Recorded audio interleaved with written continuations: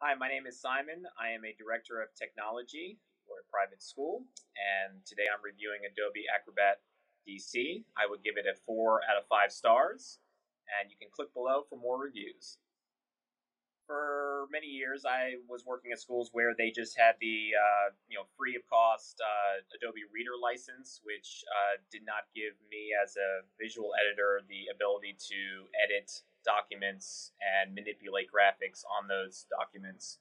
So we decided to move away from Adobe Reader because it wasn't giving us the tools that we needed. So we decided to transition to Adobe Acrobat DC because of its editing functionality. Myself included, being in a position that does a lot of editing on documents and also manipulating of graphics, it was imperative that we had a software tool like this that gives me that option of being able to change around a lot of things and still stay within the Adobe Reader platform. So the additional editing functionality really was a time saver for me.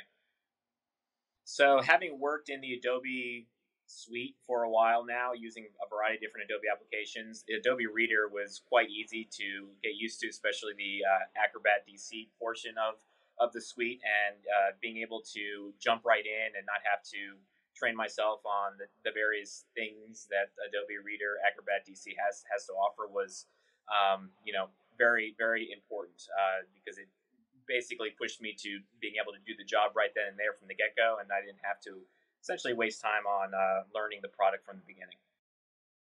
If you're interested in getting Adobe Acrobat Reader, I would highly look at your infrastructure and see if it's something that would benefit your environment. I think that if you have individuals who do a lot of editing of documents and manipulation of graphics from a static point, I think that it's a very useful tool to have. It's also very easy to use if you've used Adobe applications in general. So I highly recommend it as a quick tool to edit your documents on the go.